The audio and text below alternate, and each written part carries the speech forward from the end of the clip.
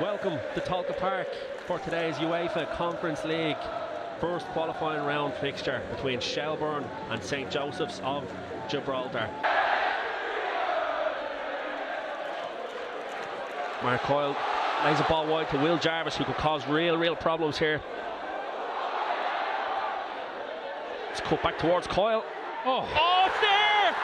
Mark Coyle, Captain Marvel, has hit the back of the net within 30 seconds here in Tolka Park. What a finish! Oh, you couldn't have asked for a better start. Will Jarvis down the left-hand side, wonderful bit of skill. You can see they've obviously done their homework on Jarvis. He attracts 2 or 3 players at a time. He jinks in and out of them. And then just a little offload to Coyle at the edge of the box. I mean, an absolutely wonderful start for them. They wouldn't have expected this. Have a look at it again. Jarvis just offloads here, doesn't he? Checks his rung, Mark Coyle, and just makes sure he gets really good contact. And that's a wonderful finish. They're absolutely shocked, St Joseph's, but they've got to build on this now, Stephen. They can't rest on their laurels. They've got to really shove this one home. Make sure they don't sit back in that pace. Brilliant football there between Tyreek Wilson and Will Jarvis. Jarvis finds it in the box, just can't get it out from under his feet. And it's half cleared from St Joseph's. Falls to Liam Byrne. Coyle opts against the shot that time. It's Gannon in behind for Matty Smith. And the flag does go up. That's good football from Shels. Lunny just splits them open, finds Matty Smith, tries to dink one through for Sean Gannon, just overcooks it. Really good ball from JJ Lunny there. Yeah, I like that. I mean, the one player that can really kind of tread a ball centrally with pace.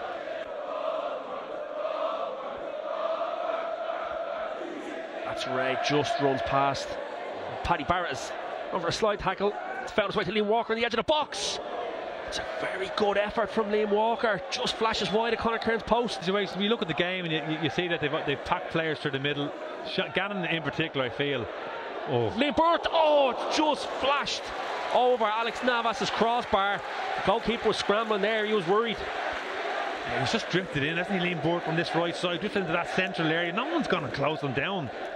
And Jarvis just kind of pokes one into him and just kind of sits up for him with his touch. Alvarez is coming around on his blind side. And Jarvis again. Yeah, Gannon's on out this right hand side and get out to him early. Disappointing ball from the skipper. It's Facundo Alvarez with a chance to run at Mark Coyle. Alvarez heading for that touchline. He's touched the pass Mark Coyle, who's done really well defensively, got his body in the way and won a free kick for his side. Yeah, they brought Coyle on that occasion. You see Alvarez, he kind of had Alvarez match for pace, didn't he? Alvarez. Which has fallen. Pablo Rodriguez. That's one with a captain. Rolls on this off for Alvarez. This is dangerous. Here's Olivero. Can he dig out a cross? It's well defended from Liam Byrne. Yeah. Liam Walker's left foot. Go for the outswinger.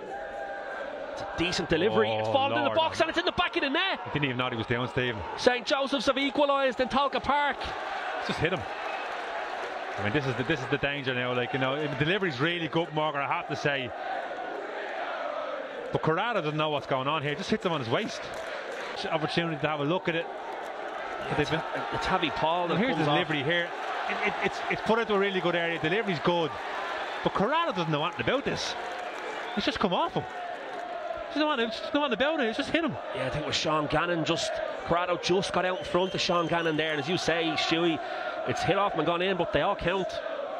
Go back to maybe the ball that Paddy Barrett played into Liam Byrne. You need to sort of tread a few passes in like that a little bit more. Ledwidge looks long towards John Martin, who wins the flick on. It'll fall to Boyd in the box, falls back to Martin. Gotta be. And the referee points to the spot from the Shelbourne penalty. Yeah. Stuey were calling for a little bit more from John Martin, and the relationship between Boyd and Martin came up trumps there for the Reds. You know what? It's a good little ball up into a good area. You've got to give credit to Martin. He's gone and won this really well. It's pretty much it's a 1v1 situation with Thomas. He gets himself up really early. And once it gets into the big man, Sean Boyd, we talk about having that pivotal point. Up steps Will Jarvis.